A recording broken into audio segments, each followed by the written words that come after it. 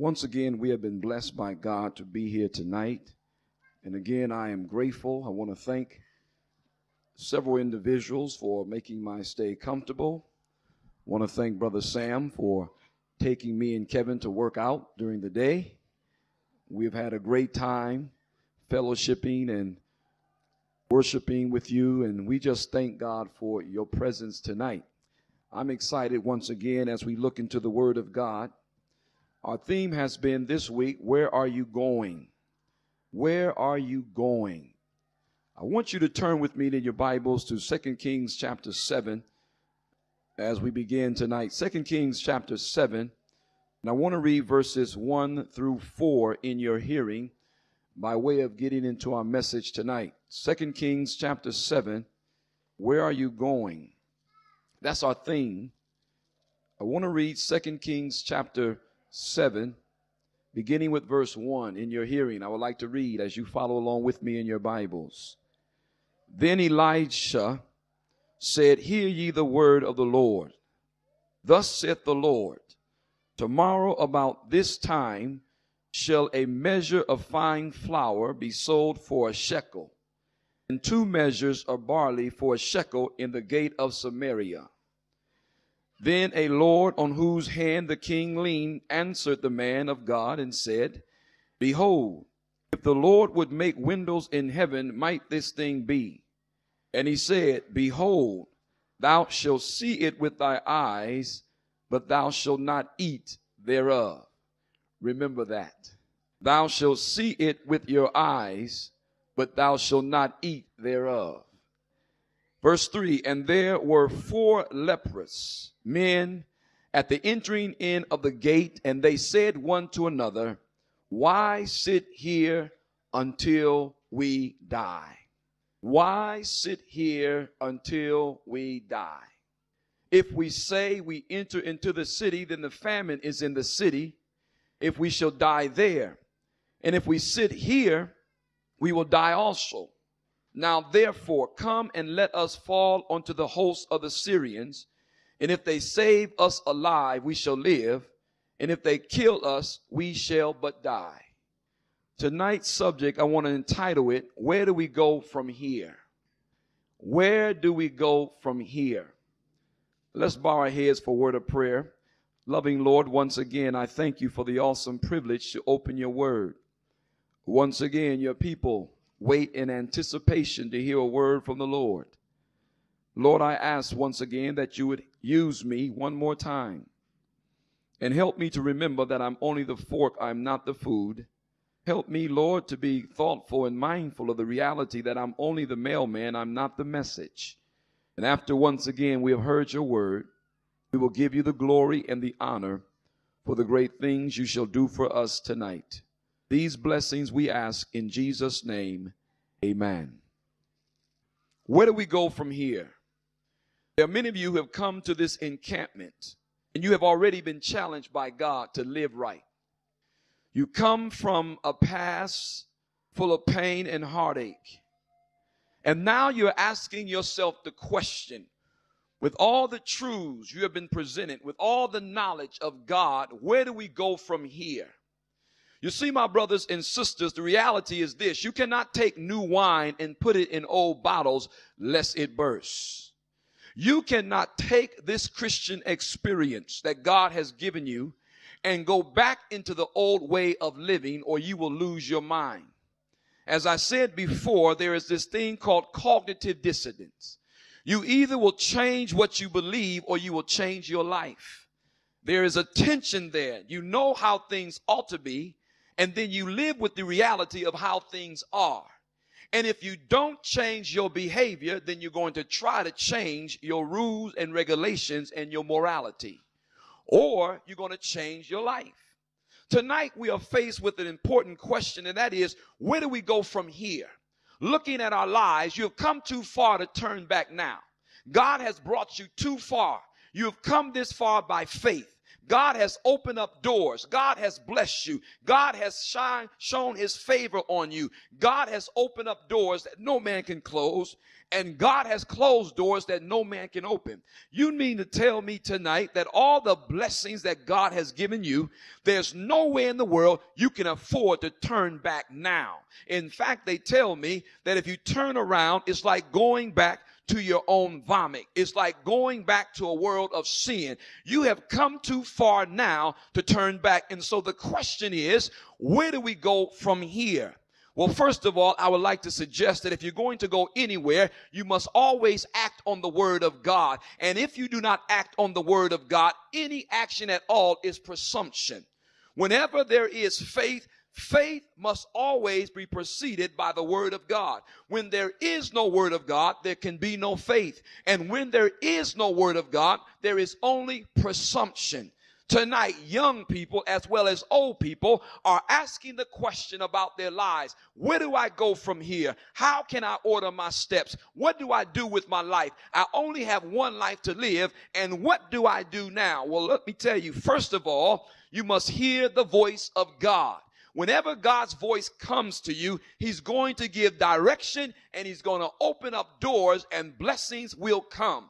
Now, I'm telling you this by way of introduction because all this is the thesis of my message. Whenever God tells you to do something, he's always going to provide a way for you in order that you might do what he's asking you to do. God is never going to call you to do something without making a way.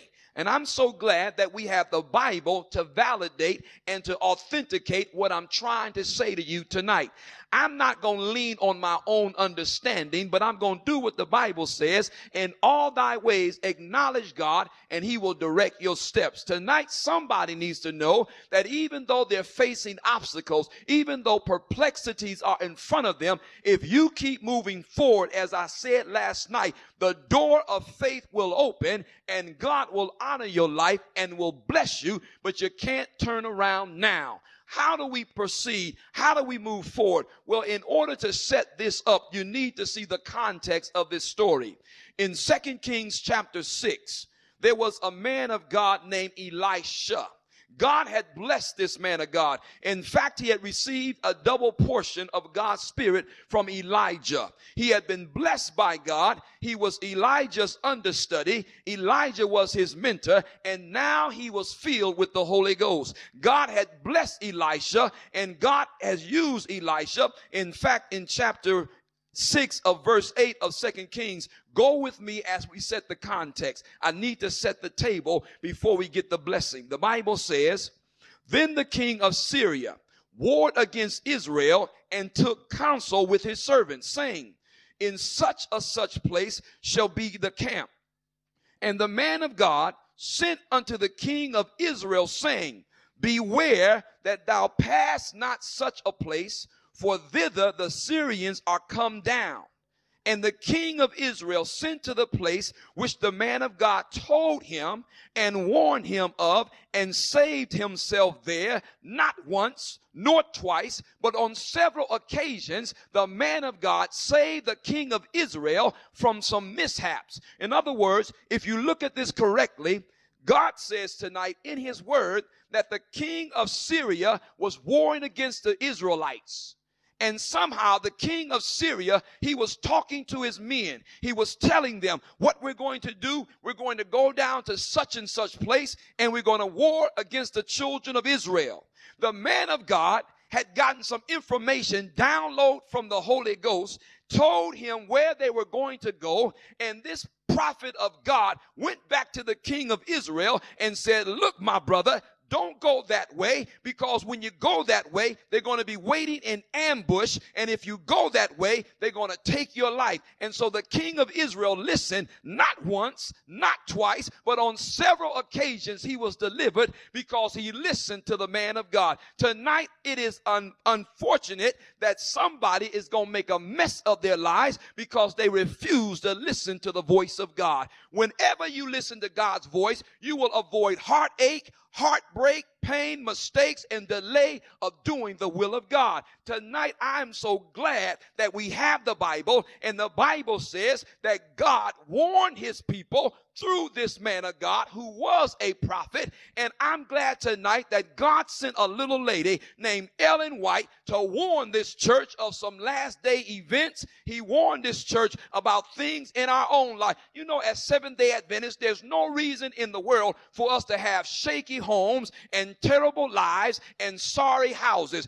God has given us through this woman, Adventist home, message to young people, child guidance, messages on health, temperance, and on and on and on. And the Bible says tonight, if you want to be established, you've got to believe God and his prophets. You see, tonight, if you listen to God, he is going to warn you, and he's going to tell you how to navigate your life through this world. There is something I do with young people, and what I do an illustration. I have them put on a blindfold. And I did this with my sons at a school where they go.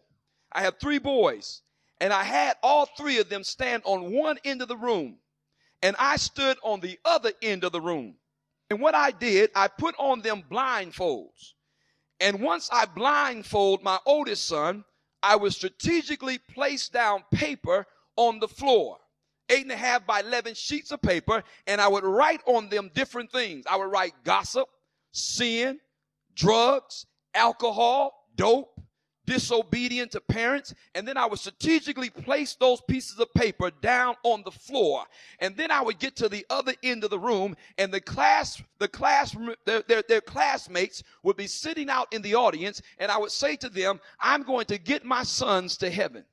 Now, in order for them to get to heaven, they have to listen to my voice. And I said, now watch this. And my first son, he would have the blindfold on his eyes. And I said, now son, in order for you to get to me, I represent heaven. Now you've got to listen to my voice. Whatever you do, do not do your own thing. Now, if you step on one piece of paper, it's going to be like stepping on a mine, and your life is going to become a statistic. Unfortunately, there are human beings on planet Earth who step on mines because they don't listen to God, and their lives become statistics. They become messed up. They become terribly in trouble and perplexity because they did their own thing. God says, I'm trying to warn you. I'm trying to save you. I'm trying to keep you from some mess, but you won't listen. And so I say to my son, now son, what I want you to do, I want you to raise your left hand. He raised his left hand and said, now I want you to take 1 step to your left. He takes 1 step to his left. I said, now son, take 2 steps forward. He takes 2 steps forward. And then I say, now I want you to go to your right. And I said, wait a minute. Before you go to your right, raise your right hand, because I don't want to take anything for granted. I'm glad tonight that God never takes us for granted, and he makes sure that we know our left from our right before he ever gives us the command. And so I say to my son, now raise your right hand. He raised his right hand. I say, now go to your right. I say, take 1 step to your right. He takes 1 step to his right. Now I get him halfway, and then I say, now son, you on your own. Come on to heaven. Now, quite naturally, with those papers on the floor, he tries to make it, and he thinks he can navigate himself around it, but he ends up stepping on something, and boom, it's over. I say, okay, now you out the way. I said to my next son, I said, now come on, you gone. Your life messed up. You messed up. You couldn't make it. You didn't make it. Now I say to my next son, my middle son, I say, now come on, Ronnie, what I want you to do, I'm not going to give you any instructions at all. I want you to try to get to heaven on your own. Now I would rearrange the paper because you know he was taking mental notes. He's looking down, seeing where they were, seeing where they are, and then he gets the blindfold on, but I've already changed them up on him already. And see, that's how life is. God somehow wants to navigate us through life, and the devil knows how to change up the game plan. So what one person might avoid, you can't do what they do. You've got to listen to God on your own and let him navigate your life. That's important. That's important because, see, what might not be convicting one person can be convicting another person. And as members in the church, we have to be careful that we don't make our convictions the law. Amen, somebody. You know how it is. Somebody gets the victory over eating flesh meat. And then we want to make a law, and we come back and we want to preach to the whole church and send everybody to hell because they don't have the victory like I have the victory. or somebody get the victory over sweet, or somebody stop drinking with their meals, or somebody overcome certain things, and all of a sudden they are so holy, sanctified, washed in the blood of Christ, and they want to make their convictions a law, and they become a pain in the neck. Amen. Now, it's wonderful to get the victory, but just because you have grown a little faster than somebody else, don't put everybody else down, because we all grow at a different rate. And the fact is, if we're walking with God, we all gonna grow. And so I tell my next son, I say, now you do it on your own. Before he even gets off the block, he steps on something. Boom. I said, oh, you're out the way. You done messed up. And now my last son, the youngest son, and I use him as an example because it doesn't matter how young you are or how inexperienced you are. The point is, if you listen to God, you can make it through this life. I put the blindfold over his eyes and I say to him, Reggie, now what I want you to do is take one step to the left. He takes one step to the left. I said, now what I want you to do is take 3 steps forward. He takes 3 steps forward. And he almost come close to something. And don't you know the class almost makes a sigh. The whole class said, whoo. And don't you know that's what the angels do in heaven when they watching you and God is telling you what to do, and you come close to getting close to something, and the people, the angels up in heaven say, please don't. And you get close to something, and the angels say, whoo. Thank God they didn't do it. And they're watching us. And all of a sudden you take another step and the angels are watching. The whole class, they were on their tiptoes. In fact, it got so intense, everybody in the class came up front and they were looking on. Don't you know we are a spectacle to the world? The unfallen beings are looking at you. They're checking you out. You are a written epistle of God. And the angels who are not in sin, the angels who are unfallen, they're on their tiptoes looking at you saying, oh, please, watch it, watch it. And they're cheering for you.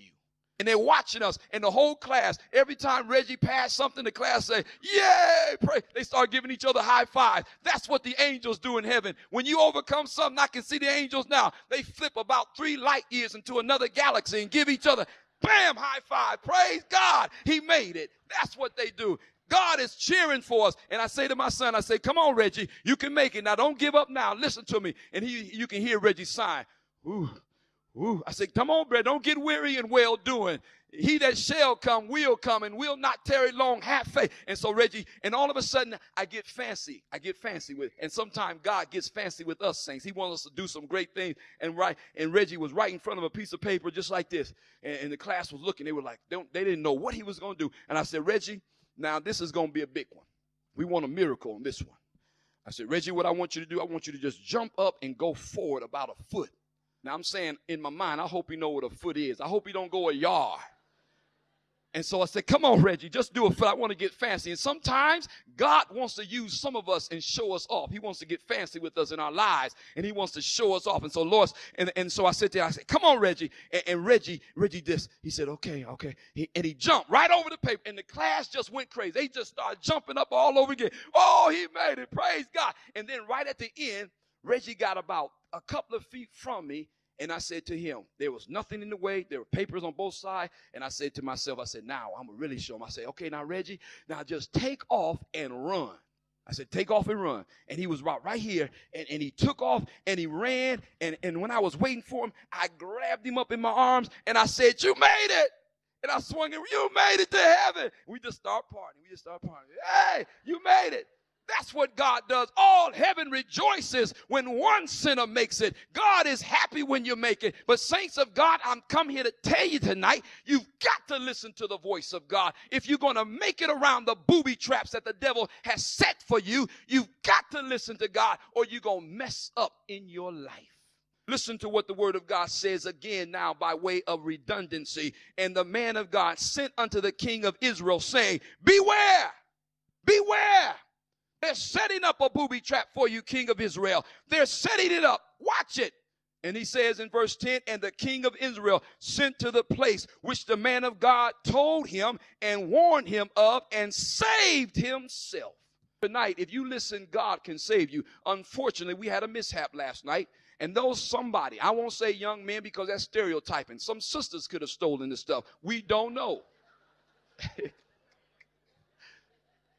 But the fact is, somebody came in the cloak of darkness and took something that did not belong to them. And unfortunately, they think they're getting away, but they're not. They think they're getting away, but they're not.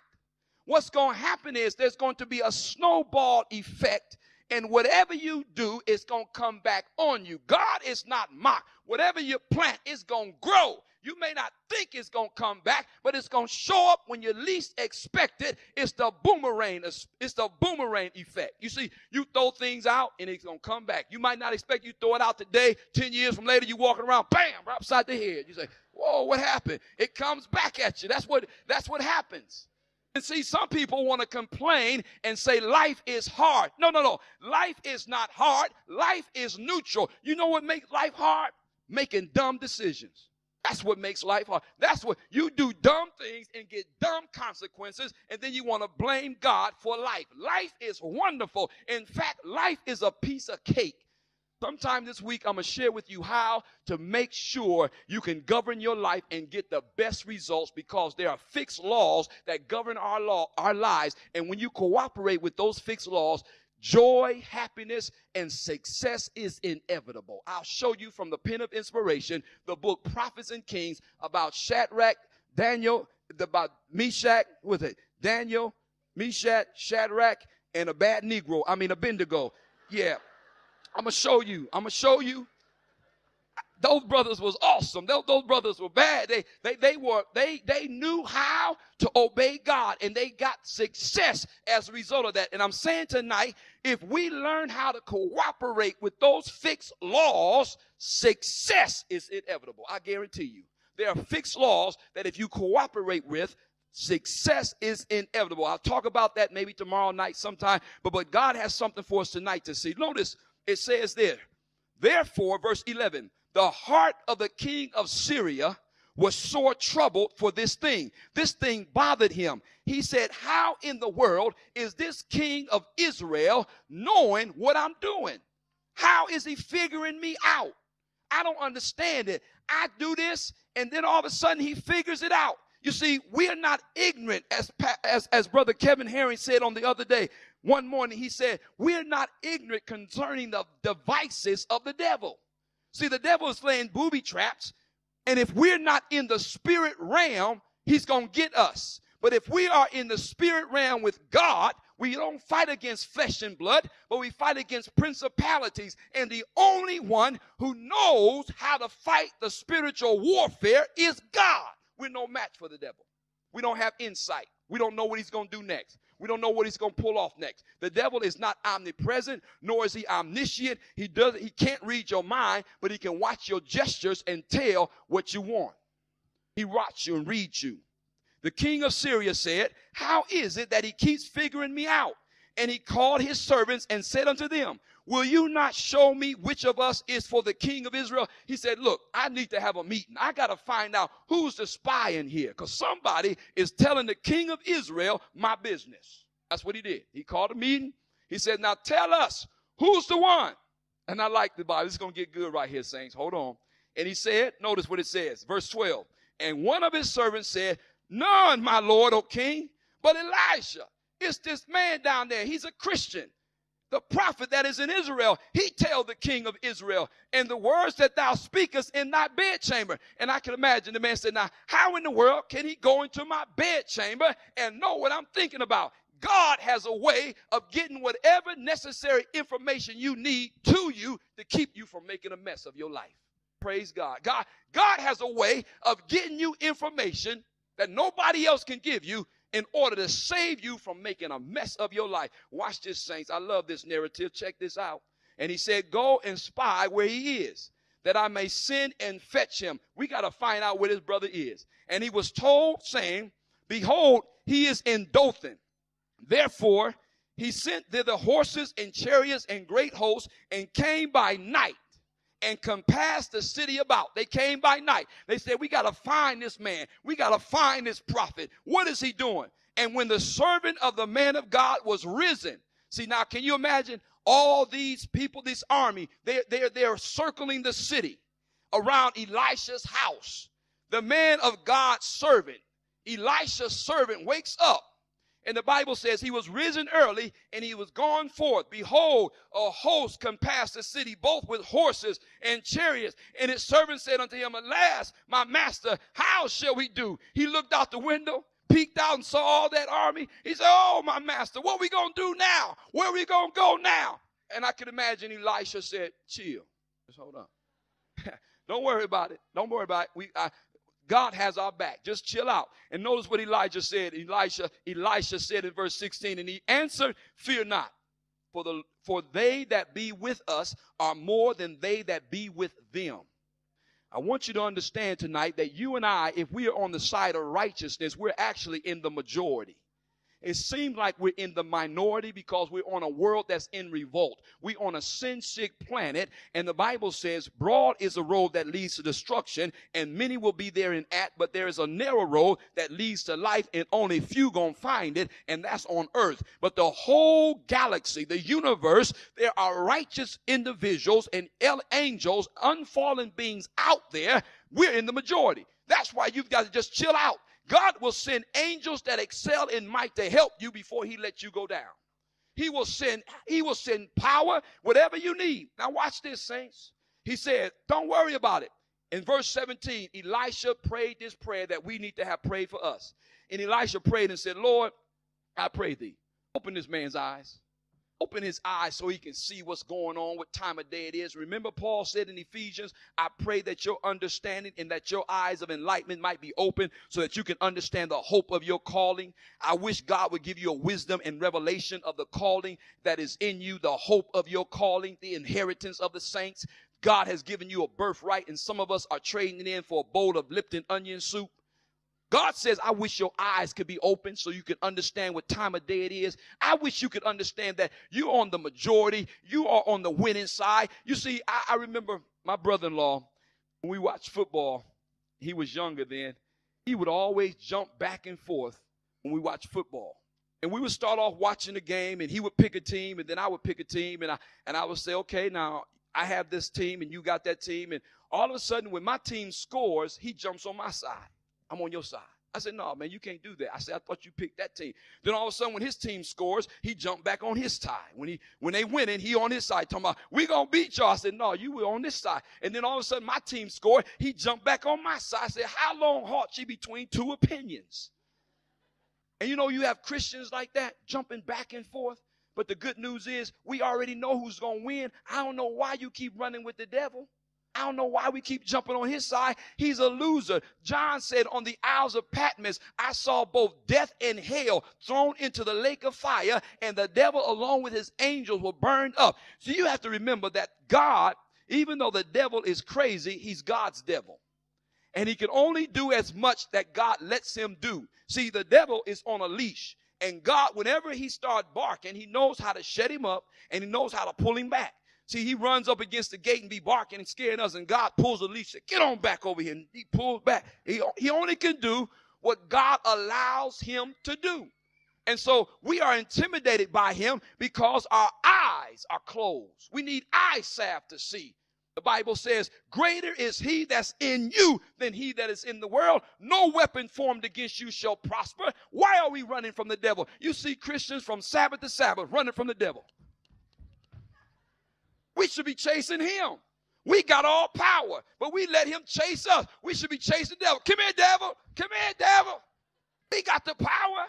The Bible says, upon this rock I'm going to build my church, and the gates of hell shall not prevail against it. Now, in order to have gates, you have to have walls. And if you have walls, that's a fortress. What the Bible is saying is that the gates of hell shall not stop us. In other words, the devil has our brothers and sisters inside that fortress. And what the Bible is saying is that upon this rock, I'm going to build my church, and the gates of hell will not stop us. What we're going to do as God's people, we're going to kick those gates open, go inside, grab our brothers and sisters, and bring them right back out of the kingdom of the devil and bring them to the kingdom of light. That's what the Bible means when it says the gates of hell shall not prevent us or prevail against us. They will not stop us because we're on the winning side. I wish we could get our eyes open to realize that. I wish we could understand the power that God has given us. I wish we would stop praying these little sorry prayers and start praying in the power and the anointing of God. You know, the word anointing scares some Seventh-day Adventists. You say anointing, you start thinking about miracles and healing and tongues. No. I'm talking about the anointing of God. You don't believe me? I want to give you a text. Thank you, Holy Ghost. He told me to tell you this in Isaiah chapter 10. Turn with me there. Isaiah chapter 10, and I want you to look at verse 27. This is the anointing that I'm talking about. Isaiah chapter 10 and verse 27. Isaiah chapter 10 and verse 27. I want you to turn there with me. Isaiah chapter 10 and verse 27. And notice what the word of the Lord says. It says this, and it shall come to pass in that day that his burden shall be taken away from off thy shoulder and his yoke from off thy neck, and the yoke shall be destroyed because of what, everybody? The anointing. In other words, when you sing, you ought to be breaking the yoke and the bondage that's on people. When you preach, there ought to be a breaking of the bondage and the yoke that's on people that you're ministering to. When you sing or when you teach or when you preach, somebody ought to feel the burdens lifted off their shoulders. When Sam gets up here doing that worship, I feel the Spirit of God coming in the room. I feel there's anointing in this place. There's nothing wrong with anointing. In fact, Jesus used the word himself when he says in Luke chapter 4, verse 18, the Spirit of the Lord is upon me because he anointed me to preach the gospel to the poor. He has sent me to heal the brokenhearted, to preach deliverance to the captives and recovering of the sight, the recovering of the sight, the recovering of the sight of the blind. That's our problem. We are blind. And that's why Elisha said, Lord, I wish you could open my servant's eyes so he could see what time of day it is. God says we need the anointing tonight in order to understand the warfare that we're in. Now, saints, I'm taking a long time to get to the message. This is what is called the antithesis. What I have done, I've called this the protracted antithesis. I've carried it out longer than I need to, and I need to get to the heart of the message. Notice what the Bible says here as we move on. Verse 17, Elijah and the Lord opened the eyes of the young man, and he saw, and behold, the mountain was full of horses and chariots of fire round about Elisha.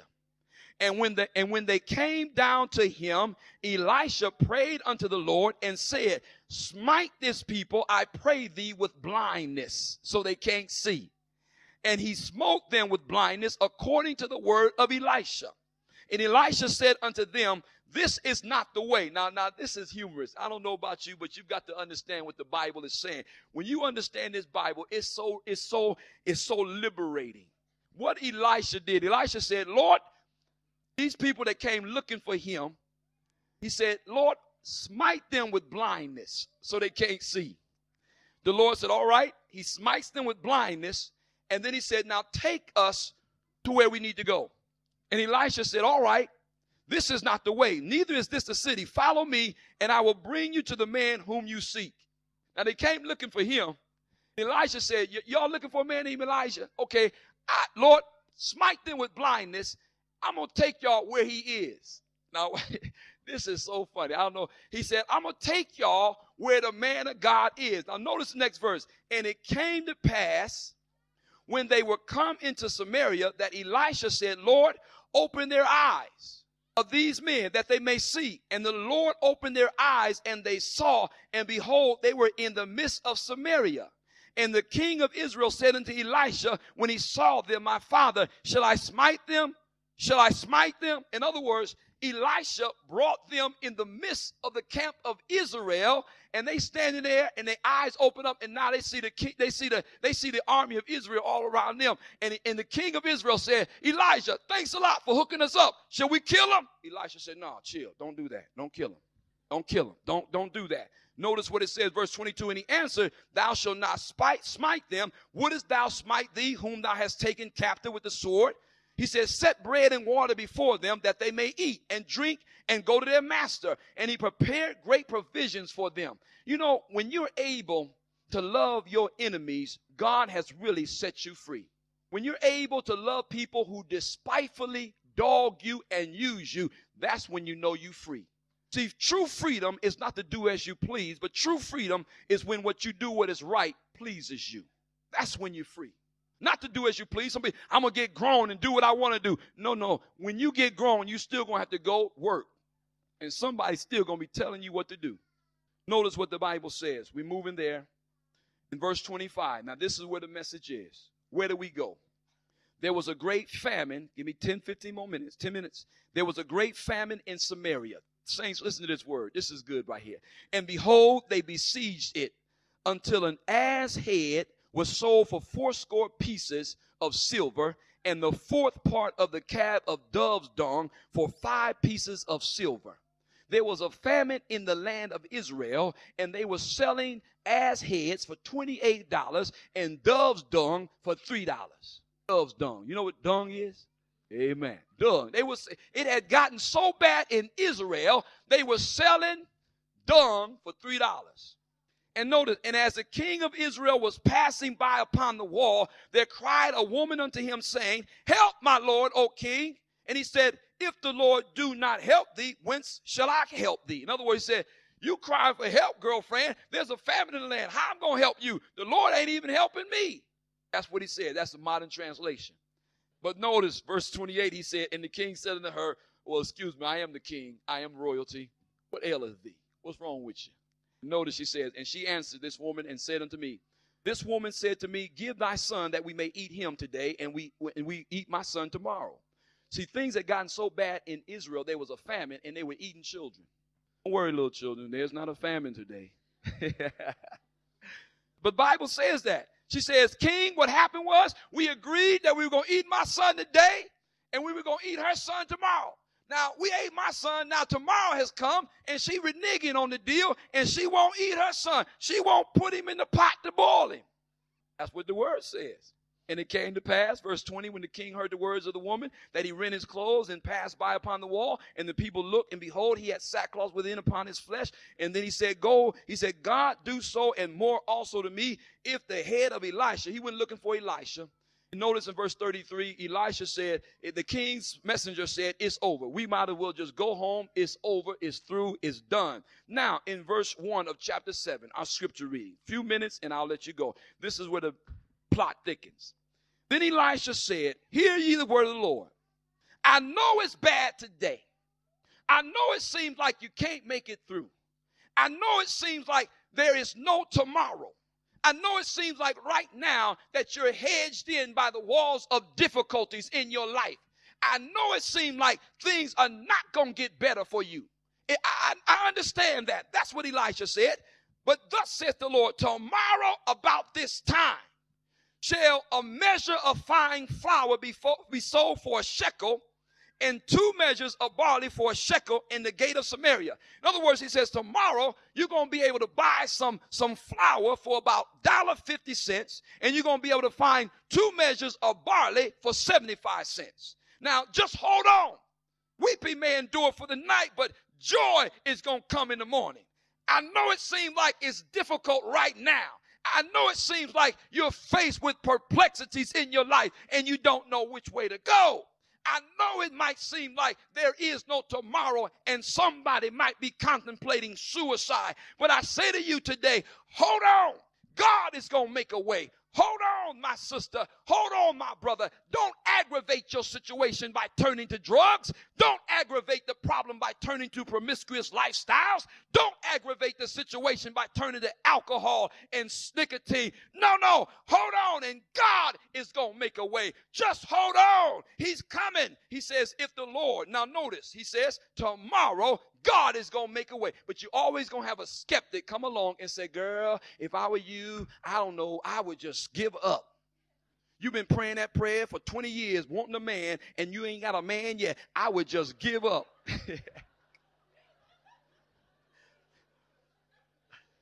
Girl, if I were you, I would just put him out. I wouldn't let no man treat me like that. I'll put him out. But hold on. Don't give up. Somebody always going to come on. Now, verse 2, I like this. Verse 2 again. When you read the Bible with your right mind, you can see a lot there. Now, put your right mind thinking cap on. Then the Lord, on whose hand the king leaned, answered the man of God and said. Now, Elijah steps up and says, look, I know it's bad. I know there's a famine. I know people boiling kids and eating children, See, I got Ebonics in me. Eat children, that's, children. It's going to be all right. I know it seems like it's bad, but it's going to be all right. That's what Elisha said. But this brother who's king, he's a servant of this king, and he leans on, and notice verse 2. He leans over and he says, the king, he says, then a Lord on whose hand the king leaned answered the man of God and said, behold, he's going to get facetious with the man of God. If the Lord will make windows in heaven, might this be?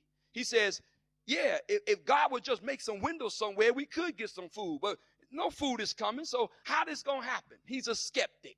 Whenever you start trusting in God, you might have relatives who don't believe the way you believe, who's going to try to rain on your parade. You're going to have people around you who lack enough faith in God, who's going to try to douse your inspiration or your passion. There may be somebody here tonight who's pregnant with possibility, who have many things and potential in their breast and in their bosom, but they will never try because they have been discouraged by people around them. And some people will never accomplish anything because they're afraid to try. There are a lot of people who want to sit back and complain and criticize everybody else, but they don't want to try something themselves. And the moment you get busy doing something, they're going to try to stop you. That's just the way life is. And if you got friends around you who cannot applaud your success or affirm your gifts, then they're not true friends. If you got friends who got the crab mentality, who every time you get up somewhere, they want to pull you down. It's a shame how you watch in our churches. You see somebody come in, the Lord bless them to buy a new dress or a new suit, and they come stepping in, they got their do right, their hair is right, and they come in, and they blessed by God, and somebody see them, and the first thing they want to say, look at her, she thinks she cute. Instead of just saying, man, look at sister girlfriend, you look good, girl, go home with your bad self. No, we don't know how to applaud people. We don't know how to, let somebody come driving up in a new car. Look at him. Ain't he all that? And he's not even thinking that. You're just thankful that God bless you with some new wheels, but somebody else can't appreciate your blessing. Can't appreciate what God is doing. Somebody is always going to rain on your parade, and if you're not careful, they're going to douse your inspiration and your fire. So I say to you tonight, don't let it happen. Now, as the director of this play, I can shine the lights where I want to. I can change scenes when I want to. Now, you have this king, and you have this servant, and Elijah says tomorrow, about this time, food going to be available. Food is going to be in the stores, and you're going to be able to buy flour for $1.50 and 2 measures of barley for 75 cents. Just come back to the shopping center tomorrow. About this time, you're going to be able to bring your money and buy food. And this brother says, ain't no food going to be around here. What God going to do, open up windows? And notice what the prophet says. The prophet says, behold, you're going to see it with your eyes, but you're not going to eat thereof. Now, y'all remember that. He says, you're going to see it, but you're not going to eat it because you're a skeptic. You don't believe? Tomorrow about this time, I told you it's going to happen. Okay, now the scene shifts. Now, as the director, I'm taking the camera somewhere else. Now, there's a famine in the land. There are 4 leopards sitting outside the city. They're sitting out there because they're leopards. They can't go in the city because they got to cry out unclean. They're ceremonial unclean. They can't go in and be around people because they're leopards. But these 4 men are out there talking to themselves, and they say to themselves, look, brothers, what we going to do? Now, if we go in the city, we die because the Samaritans going to kill us. If we sit out here with all these groaning hunger pains in our stomach, we going to die because I haven't eaten in a couple of days. So what we going to do? Where we going to go now? They don't know it. But the word of God has come through a prophet that says tomorrow food's going to be available. Now, you may not know how God is going to do it, but the fact is he's going to do it. You see, I don't worry if he's going to do it. I just wonder how you're going to do it this time. You see, if you need some money, maybe God might send a neighbor next door and bring you some money. God might say, wait a minute, I forgot to pay that person. And your boss may give you more money. And somehow God is going to work it out. You may not know how, but God is behind the scenes orchestrating your life of success. God is working this thing out. You just got to hold on. Now watch this. He said, if we sit here, we die. We go in the city, we die. So what we going to do? Well, by faith, let's just do the best thing we can do. Let's just go into the city. I like this. The scenes, these 4 lepers said, look, I don't know how we're going to make it. Skin falling off of them, fingers falling off. They barely making it. They looking at each other. You all right? Yeah, I'm all right, man. I just can't wait to get in the city because I'm hungry. I need some food. I mean, I can't wait to get me some steaklets and some, fake steak and phony bologna. If I can just get me a Lincoln, I'll be all right. If I can just get me a fried pat. Maybe if they got some so good, I can drink me some so good and eat me some sanitarian cereal, light and hearty. But I'm hungry. I need some morsels. I need some food. And they talking to each other, and them 4 brothers making it, and they going into the city by faith. They don't know what's waiting on them, but they said, we're going to move forward by faith. We don't care about the consequences. And sometimes you got to move forward in spite of consequences. You got to just say, Lord, you said you're going to make a way. We're going to go. And I can see in my mind's eye, saints, if I was a director, if I was Steven Spielberg and had some money, I would make a movie with 4 lepers just going into the city. Come on. They're going into the city. They're going to make it. These brothers going into the city. And as they get close to the city, notice what happens. Oh, I like verse 6. For the Lord. For who? For the Lord. For the Lord had made the host of the Syrians to hear a noise of chariots and the noise of horses, even the noise of a great host. And they said one to another, Lo, the king of Israel hath hired against us the king of the Hittites and the king of the Egyptians to come upon us. Now, there's only 4 lepers coming to the city. And God made it so that these Syrians, they heard the coming of chariots. They said, oh no, Israel has hired the Egyptians. They have hired the Hittites. They have hired them as hitmen, and they have come to kill us. They said, every man for himself. And they took off running. And they left the camp. Those 4 lepers, here they come. And they come into the camp, and they look around. They say, where is everybody? Look what the Lord done done. They look around. They say, there's nobody here. You serious, man? Well, open up your good eye. I know your bad eye fell out. Can you see? Yeah. Nobody's around. And notice what they say. They say, wherefore they arose and fled in the twilight and left their tents and their horses and their asses, even the camp as it was, and they fled for their life. These folk took off running for their lives, and these 4 lepers come in. Here they come in. And verse 8, and when their lepers came to the uttermost part of the camp, they went into the tent. They went into one tent and did eat and drink. Did y'all hear that? These 4 lepers went into one tent, and they said, man, look at here. Pass me some of that steaklet, man. Give me some of that. Pat, these brothers eating. They eating in the tent, and after they leave one tent, they didn't finish. They went to another tent. Oh, man, look at here. Look what God left. Man, pass me some of that cake. Give me some of them rolls. Pass me some of them greens. Pass me some of them beans. Pass me some of that milk. Notice what it says. They got so full. Not only did they get food, and they carried then silver and gold and raiment, and went and hid it. Can you see these brothers? They can barely make it. Now they got renewed strength. They were about to fall out and die. Now they're carrying TVs and VCRs and silver and gold. And the Bible says they go and hide it, and they come back. They come back looting. And notice what it says. Verse 9. Then they said one to another, wait a minute. We do not well. We're not doing well, brethren. He says, if we keep this thing to ourselves, this is a day of good tidings. Look what God has done. He has made a way out of no way. He's blessed us. And if we don't tell somebody else, we're in trouble. Look what God has done for you and me. God has given us upward mobility. He has blessed us. Some of us wear clothes we can't pronounce. We drive cars we can't rate. God has blessed us. Open up doors. Look what he's done for you. Some of y'all got 2 and 3 and 4 jobs. God has blessed you to eat. God has blessed you to live. And we do not well if we don't go and tell other people how God has opened up doors for you and me. We've got to share the good news of the gospel. This is the gospel that Jesus has come to save wretched dogs like us. If we tarry till the morning light, some mischief might come to us.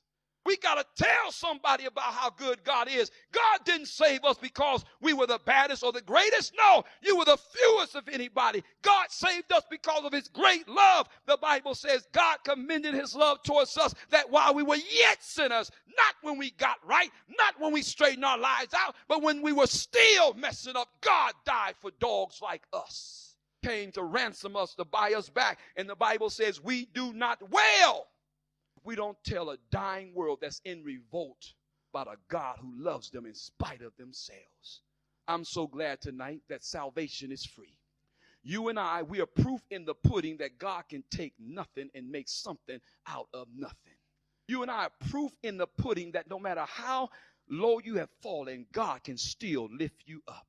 And through the word of God, notice the story does not end there. In verse 16, the Bible says, and the people went out and spoiled the tents of Syrians. In other words, the Bible says they went back and they told everybody else. And notice, lepers were individuals who were considered to be sinners. Leprosy was seen as the stroke of the hand of God. Even these lepers had enough faith in God to go back and tell their people that there was some food in the Syrian camps. And they went back. And notice what the Bible says in verse 16 as we prepare to close. And the people went out and spoiled the tents of the Syrians. So a measure of fine flour was sold for a shekel. God's word did come to pass. Elijah told them, I told you on tomorrow about this time, you're going to be able to get some flour and some barley tomorrow. I told you. God is not man that he would lie. God is not mocked. God says, I'm telling you the truth. If you listen to me, I'll show you how to order your steps. God can see into the future, and he knows our future before we ever know it. And notice what the Bible says, saints. This thing is so good because it says here, so a measure of flour was sold for a shekel, and 2 measures of barley for a shekel. Notice what it says in verse 16. If you're there, you see what it says. It says, according to the word of the Lord. If you see that, say amen. That's what the Bible says. It says, according to the word of the Lord. Not according to my word, but according to the word of the Lord. And notice, it doesn't stop there. Remember Elisha's other pronunciation? Remember his other prophecy? He says, not only will a barley be sold and some fine flour be sold, but notice verse 17.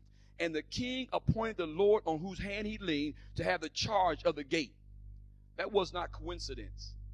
In other words, remember that brother who said, yeah, he going to open up windows somewhere and we going to eat?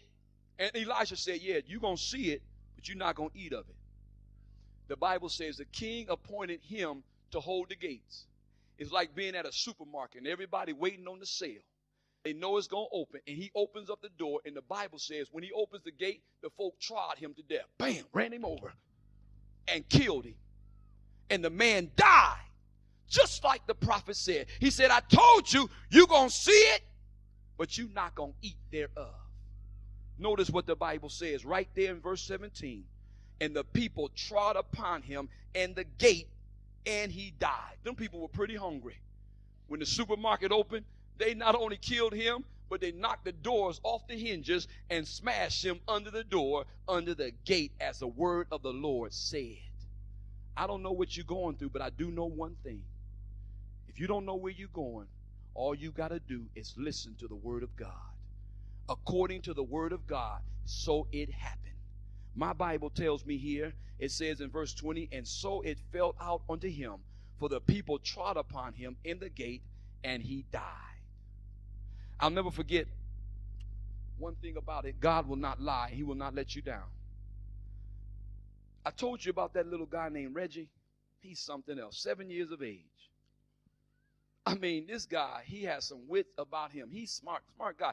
I remember right before I was about to go to South Africa, December the 18th, a couple of weeks before that, he told me, he said, Daddy, he said, now, are you going to put up the Christmas tree? I said, yeah, I'm going to do it one day. And he said, are you going to put it up? And just for sake, parenthetically, let me just say, just for the sake of those who might wonder about Christmas trees, just for the sake of illustration, we can talk about Christmas trees later. He said, Daddy, are you going to put it up? I said, son, I'm tired. I'll put it up. And then one night he came to me. He said, Dad, you said you were going to put the Christmas tree up tonight. I said, Reggie, I didn't say that. He said, yes, you did, Dad. I heard you. I said, no, I didn't, Reg. I didn't say that. Dad is tired tonight. And I tell you what, I'll do it sometime this week before I leave. And so finally one night, Reggie came to me and said, Daddy, this is what he said. He said, Dad, now, you've been telling me, and I don't know where he said, you've been telling me you're going to put the Christmas tree up. And Dad, tonight, would you please put the Christmas tree up? And this is what he said to me. He said, Dad, now, I'm counting on you.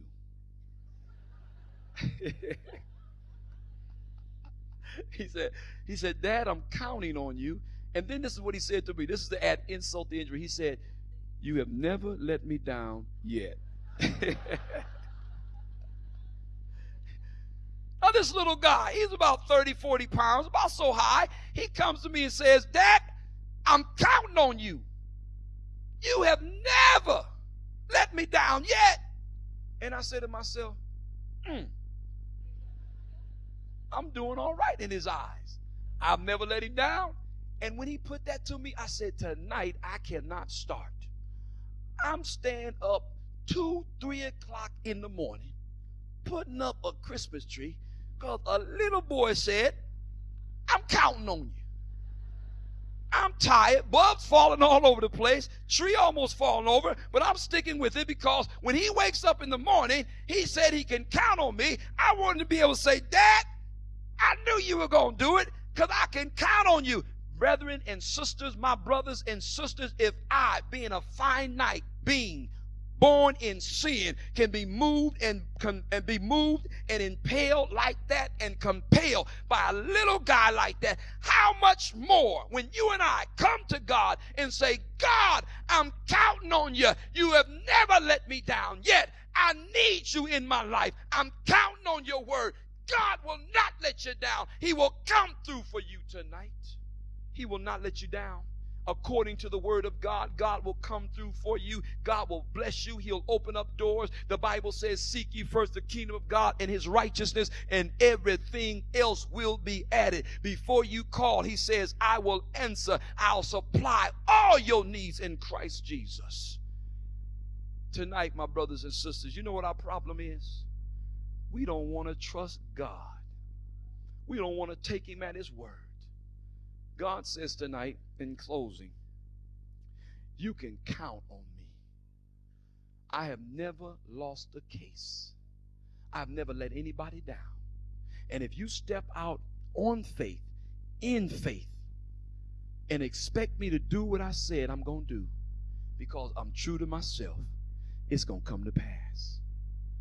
It's going to come to pass. Tonight, in your own life, you know you need to trust God. You need to trust him with your life.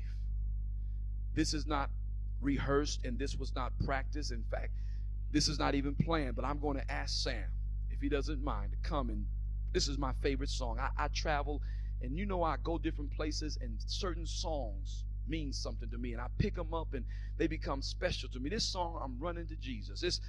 I'm going to run until I see his face. I want him to lead us in this song. And tonight, you need to make a commitment to God that you're going to trust him more. You need to tell the Lord that you're going to have faith and confidence in him and expect him to do what he said he's going to do. Tonight, if you would just trust him, if you would just accept his word, by faith, he will show you just what course to pursue. Where do we go from here? Number one, we've got to rely on God's word. And number two, you've got to step out in faith, not looking at the obstacles that face us, but you got to press on in spite of what you see with your physical eyes. The Bible says, the word of the Lord said, tomorrow about this time, food going to be available. And I say to you, tonight, there's mercy with God. He says, if you confess your sins, he's faithful and just to forgive you of your sins. That's the word of the Lord. He says, come now, let's reason together. Our biggest problem is we won't come to him that we might have life. Tonight, as they sing this song, I want you to listen to the words one more time. And if you know you're outside the ark of safety, you know you need to make a commitment with God, not to prolong this appeal, but to tell you to please come and make it right with God. God bless you.